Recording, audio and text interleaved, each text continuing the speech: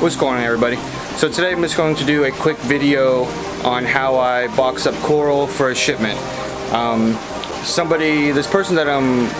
This order that I'm about to be boxing, they asked me if I could do like a short clip for them, so I just figured it'd be maybe a good idea to just show how I do it. I'm sure that there's many different ways and techniques, or whatever you want to say, on how to ship it.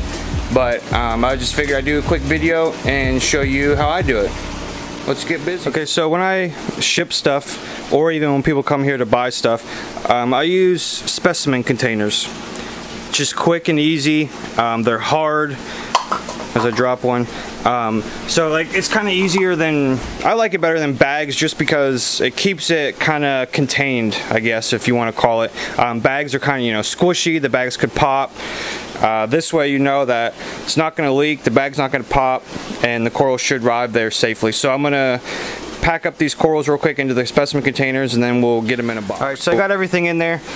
She only ordered 3 corals, but I'm giving her 2 freebies, just hooking her up. It's a friend of mine, and then a t-shirt. So I got my heat pack there, the fill-in paper, if that's what you want to call it, and then of course sticker, business cards, and you can't forget the Swedish fish. So let me pack this all together and we'll get it taped up.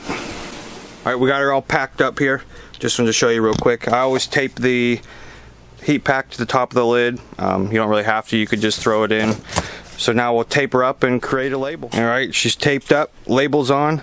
Obviously holding my thumb over the person's address and name and info, but she's all ready to go. As always, appreciate you watching. If you're not subscribed, hit that subscribe button, and you have a good day.